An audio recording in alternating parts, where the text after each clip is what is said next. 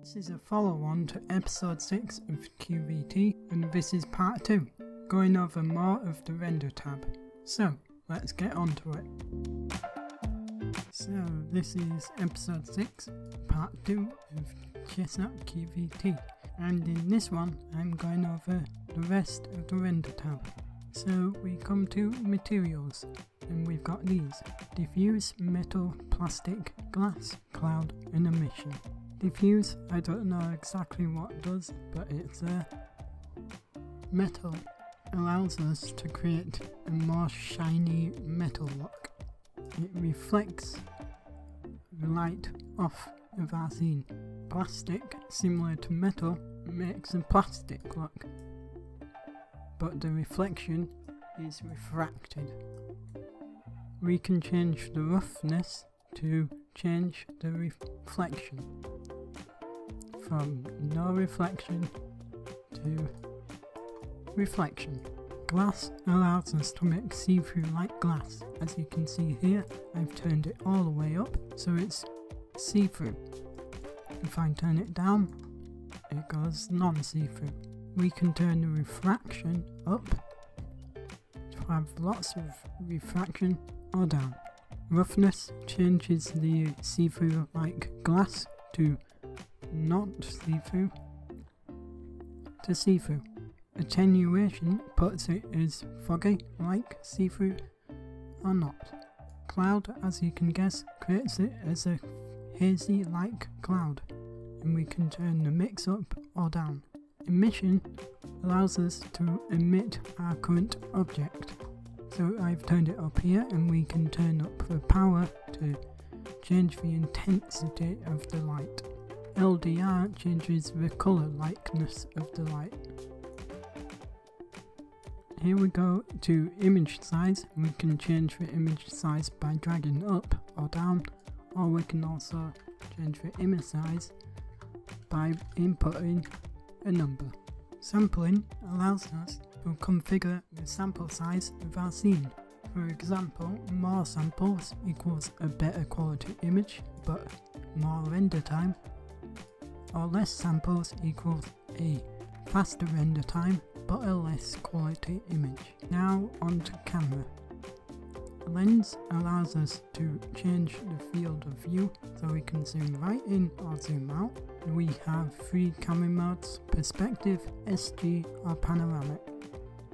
This is SG, this is panoramic, it's in the panoramic view. Now onto aperture. From what I can gather, allows us to blur the background of the focus.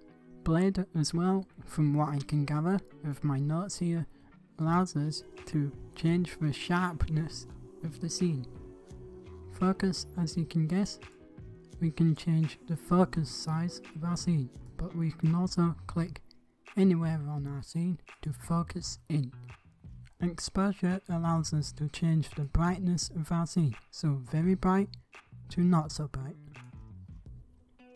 Vignette allows us to add vignette style camera view. Tone allows us to change the colour toneness of our scene. So here we go to not so tone and tone. Now for bloom, I need to make this emit, and then I go into this, click that, and we can configure our bloom size. So I just go into size, aspect, and change it. So I've just changed the background to dark, and as you can see, it's going bright around the edges, and that's called bloom. And finally, onto image settings.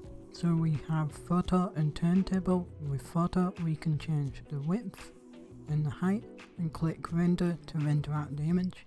And MRT, which albedo refers to colours, and we've got normal as well.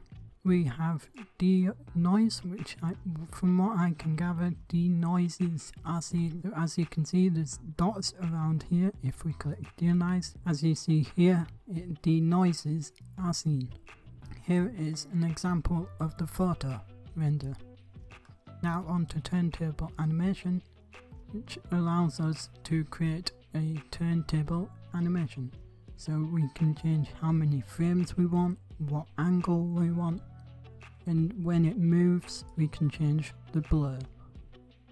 Here is an example of turntable animation, and we also have MRT and filter as well.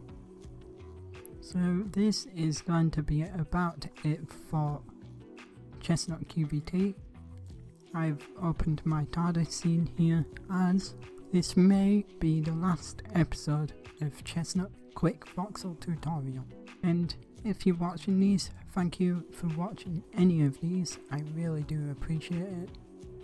There may be more voxel type tutorial videos, but I don't know exactly what those are. And I also will continue to any other video I upload to my channel. So stick around to see that. So yeah, this is my voxel TARDIS to end off on this video. If this is the last one, thank you for watching them. And that's going to be about it. Have a good day, night, evening, or whatever in between. Chestnut out.